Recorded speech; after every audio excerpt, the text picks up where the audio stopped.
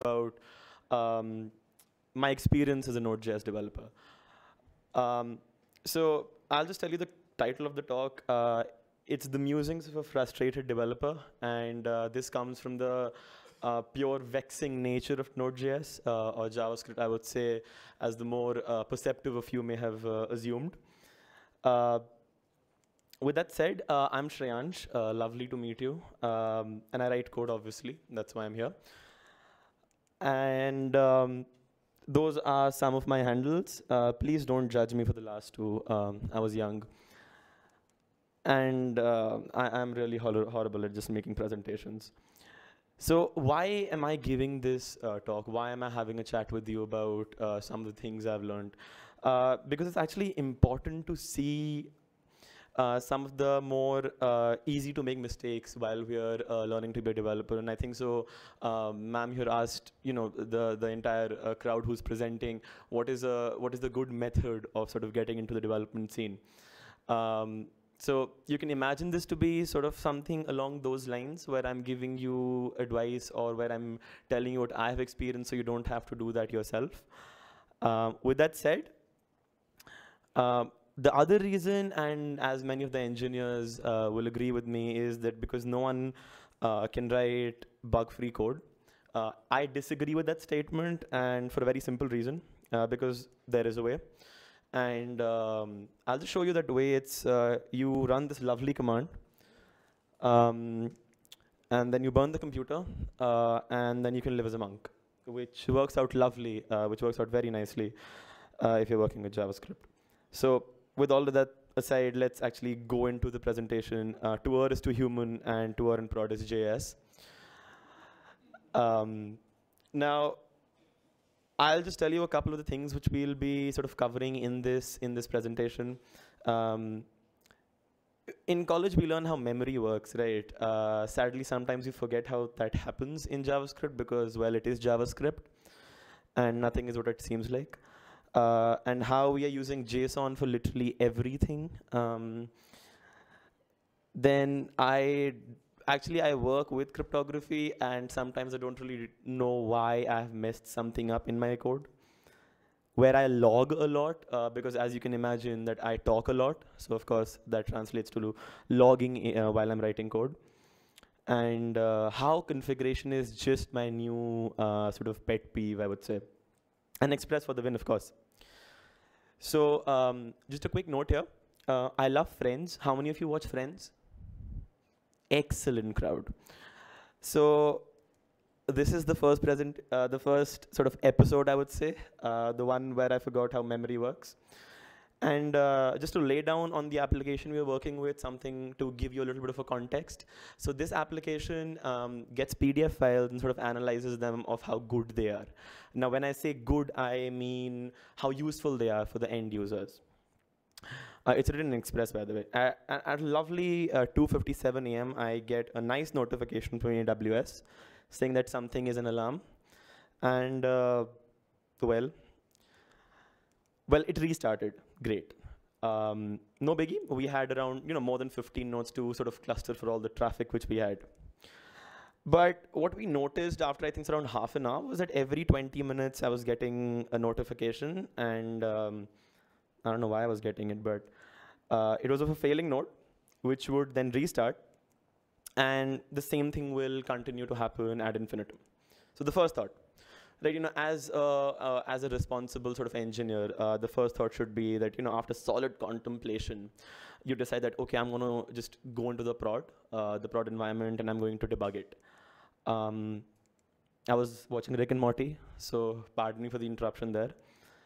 But finally, I got around to doing it. And there's this very simple command. If anyone can tell me what this does.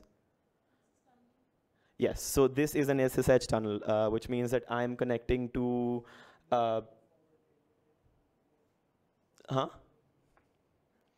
Let's not. Right, so I can basically access the port on the right, which is on the system, which I'm trying to access the port on the left, very simply put. And as the first thing I'll do is just get into the logging of whatever is happening in my application. And there's this lovely garbage collector in Node.js. And this is the thing I see that, it's working properly, but in 2 ticks, which is, I would say, a couple of milliseconds or nanoseconds, depending on how many for loops you have in your application or the complexity, it was just skyrocketing for absolutely no reason. So the first question, how and who can debug this?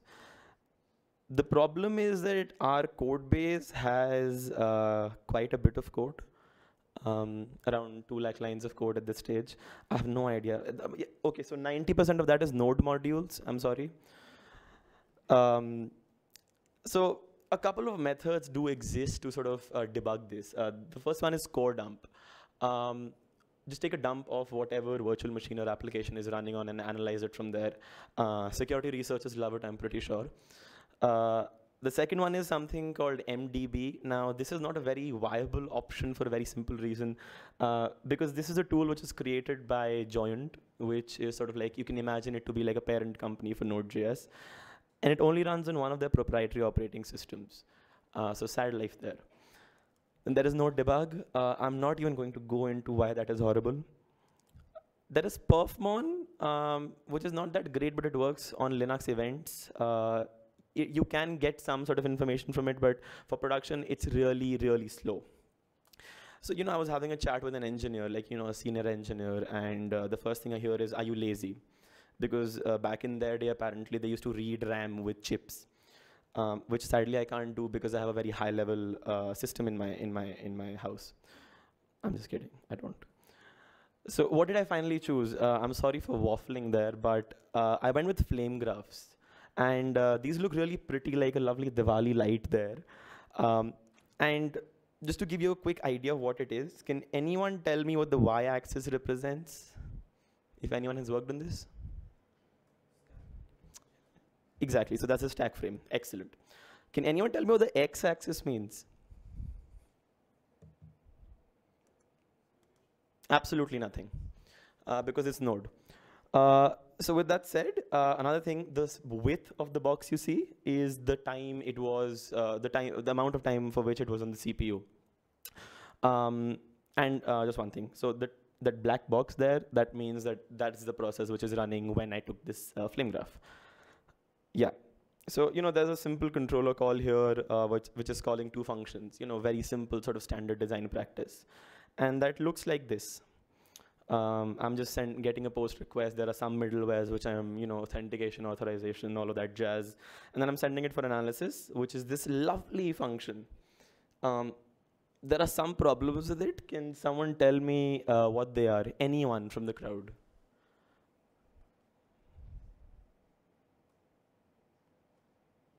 Okay. Okay. I'm sorry.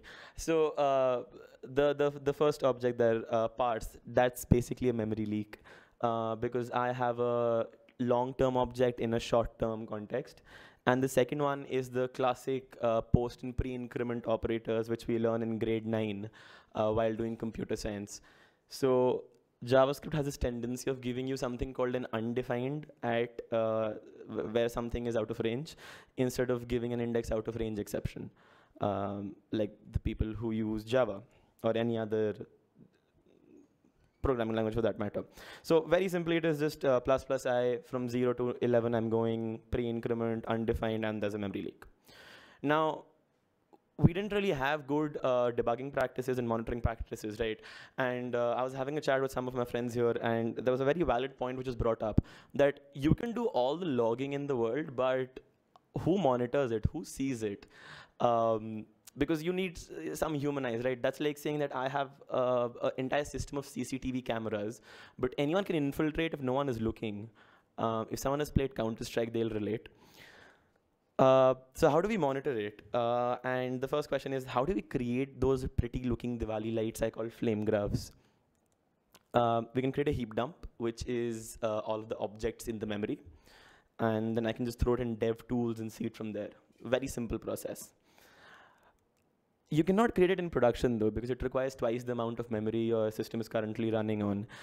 So we had to think with this in mind, and how did we do that? So Node has a lovely event attachment function called process.on, where you can attach to native Linux or Nix-based signals. The first one is SIG user 2. There is also SIG user 1, which are by definition not used by any processes.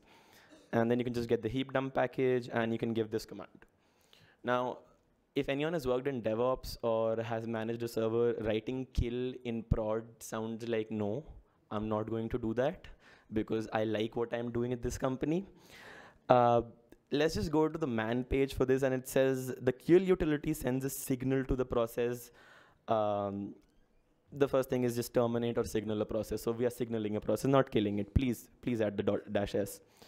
And another thing which you should keep in mind is just restart the process before it locks you out, because at one of my companies where we had a memory leak, we were logged out of our production clusters because we weren't able to SSH. The SSH daemon didn't have enough memory to basically decrypt our credentials properly.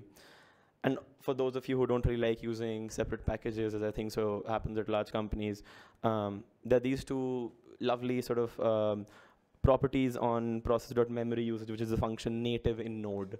I don't remember the compatibility, but I think so it is 5.4 above. The RSS, or the resident set size, is the total memory used by all packages. And who can tell me what the heap is? Anyone?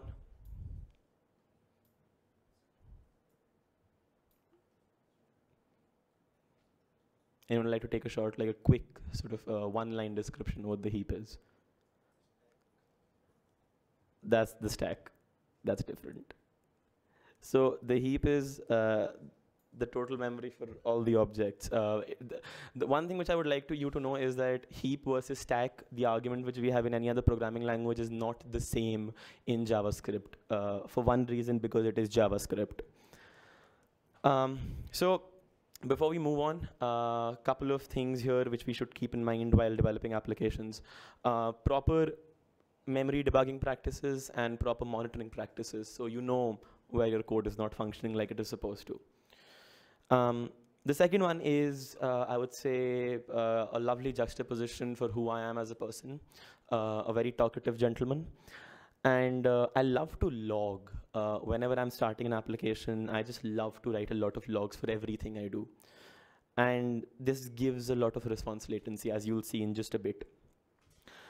So I have a very simple route here, which just does a status for 200 and sends some JSON response.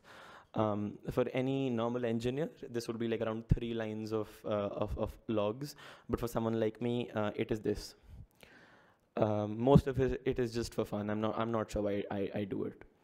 The second thing which I want to talk about is, who has used Winston here? You've used Winston. Okay, so how do you like it? Good, bad, horrible, very bad? All right. So what Winston does is, for those of you who have not used it before, you send it logs, and it's going to automatically upload it to your servers, whatever logging server or platform you have configured, which is great. But not for the application. Why? Because you're opening a new socket, and as we know, Node.js is as they say, a single-threaded, event-based, driven I/O system. So it means that if you open a new socket, you're basically compromising your business logic or the amount of memory or space your application has to run on. So the average latency was around 400 milliseconds for something as simple as that, which is literally just stringifying a JSON object. Out of which 328 milliseconds went for just sending it to the production server. So yeah, this is bad. This is bad. Now, in order to refine this process, we need to think about what is the point of logging. The point of logging for a developer, at least, or an engineer, is you get the data, you have the payload, you have the stack, so you can replay everything like it was happening when the application crashed out on you. Now, why Winston was an overkill for us is because your business logic is not responsible for sending logs to your production server. Simply, the amount of complexity involved is just not worth it. And just to summarize all of what I said in the last 4 minutes is that Winston was really slow. As I said, it is processing these logs through a transport. It is sending it through the transport where it is stored in a database or whatever have you. and application should be responsible for sending them, not processing them. So the better method is write it to std out, a lovely console.log, and then pipe it to another process, which is again very simple, and you can achieve nirvana. I'm just kidding, don't try that. With that in mind, the second thing which you should keep in mind is control verbosity. So when I say verbosity, don't keep on waffling like I do for some reason.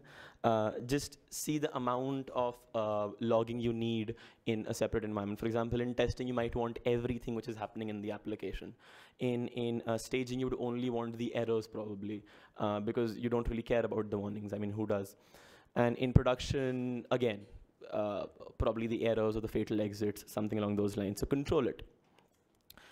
Now, how do you control verbosity in production in real time? So if I see that my 500 errors are spiking through the roof, how do I change the verbosity so that I can get everything I need to replay the thing which is happening? And this is the question you have, that how will you interface this? How will you make it, how will you bake this into the application such that you can change it right on the go? For that, we use management routes, which are basically, for example, imagine there are two routes, post management log and management health. What I do, I send a simple post request, and I just send the parameter there with which I want to change it. Like, for example, I want to go from info to trace, or from trace to info, so on and so forth. And in the health, I can get how my external services are working. For example, how is my Postgres database doing? Or how is that lovely Redis cluster going? But this doesn't scale, because imagine if you have like a clustered environment with around 40 nodes. How will you go about doing this on every single machine? And the first thing which comes to mind is, how can I automate this? Because a good engineer automates anything which takes more than 10 seconds with a shell script. So for that, I will be introducing console. How many of you have heard of at least something called a service mesh or a service framework? Okay, all right, so excellent. So for those of you who do not know what a service mesh is, imagine it to be like a net which interlinks all of every service which is going on, which is similar or isomorphic, if I had to be really professional at a conference. So what console will do is that it is going to give you something called reactive configurations. Now imagine I have a backend server, and I want to deploy 10 bits or 10 instances of that server, and I want my front end to use just one DNS, because things can go down. You want like a DNS name based approach, because that is a lot simpler as opposed to going every node by name. The second thing it gives you is, as I said, reactive configuration. So reactive means that I'll react to something. If someone slaps me, I'm going to react. If someone cracks a joke, I'll probably won't. So that means that whenever the configuration file changes, I will update my application. I am going to reload the configuration file and start from there, which is very simple. Again, we'll be using the process.onNirvana moment for signal hang up, and imagine you have a configuration store like Redux or something. Just reload the configuration there. And there's a very simple code piece I wrote. Of course, don't use this in prod, because this is going to give you memory leak, but you get the idea here. Now the benefits, of course, are multifaceted. You can control whatever you need, whenever you need. You're not wasting a lot of bandwidth on logging, and whoever is monitoring for you is probably having a peace of mind, because you don't have to look through thousands of lines of logs for a simple request. Now the episode 3 is probably the last one here, which deals with data security and cryptography. Now, I was employed for a project which was written in PHP. Can I get a cheers for PHP here, please? As I thought. So it had insecure authentication code. Now, what do I mean by that? I mean this. And probably Valakar is going to kill me for showing this to everyone. There's an MD5 happening in a production environment. This is Cake PHP for the PHP fans here. Lovely framework. And the bigger problem, which I, as someone who likes to sort of tell people about things, is that you're learning Node, you're learning JavaScript, you Google something, you go online, and you see that, okay, this is the way how you can store passwords, how you can update passwords, how you can create a very simple forgot password flow. they don't cover it properly because that's a huge worry. Think about it. If I can get access to a token which changes your password, it is as good as as good as having your password. Think about it, because then I can change it to whatever I want instead of probably brute forcing on my GPU. So the usual flow is you get a request, you send a request, send an email, click on the link, and magic. The first problem here, as I think so many of us have talked about, is predictable tokens. Don't have something which is sequential, 1, 2, 3, 4, 5, the next token 1, 2, 3, 4, 5, 6 is not good, please. They can figure out how they work and they can keep on replaying it for random users. The second one is non-volatile tokens, which do not expire after use. I have seen this in production applications where I can literally use the same token again and again and again. So I can forge a request basically. So there's a better way. Generate a random string. And how many of you know what HMAC is? So you can imagine it to be like a hash with a password, which I can change with the password. Just use a random string, and for the key, use the current password which you stored in the database. What's going to happen is that you won't have to delete it, because upon a successful reset, the password in the database changes, which makes the token by default not valid. Now, why did I bring this up? I'm sure most of you can't see what is happening, but the first request URL is HTTP. And what I'm going to show you next is going to blow your mind. We are transmitting live credentials over a simple HTTP connection. Great. Why? And then it is also sending me a cookie, which I can store in my system. Let's take a look at that cookie. You can't, again, see it probably. The user data option looks very interesting here. So I try to decode it, failed, and this is what it stores. The username and the password, clear as day. So a man-in-the-middle attack is very easy. And my first response to seeing this was this, right? So just to recap, whatever tutorials you follow online are probably not designed for production. So you would want to read about the package or the library you're using while building a system. And with that said, thank you so much for listening me blabber for half an hour on a topic. Any questions from anyone? Yeah. Yes, I've tried Bcrypt.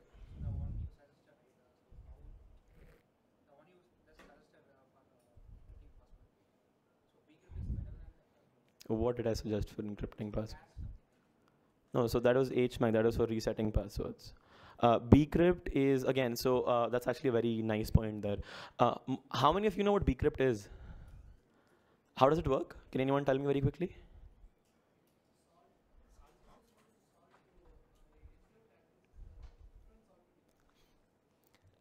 More or less.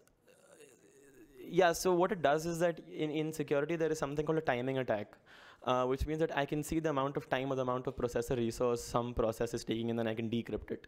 What Bcrypt does is that it gives you sort of like a way to define the amount of time it takes for the hash to sort of be generated for you. You can control that with something called a cost factor or a costing function. Read about it. It's actually very interesting for those of you who want to use something like Bcrypt.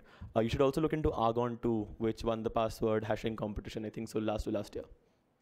Anything else? Anybody else who has the questions? Anyone in the audience? Yep. Thanks, Right. Shreyans. So with that,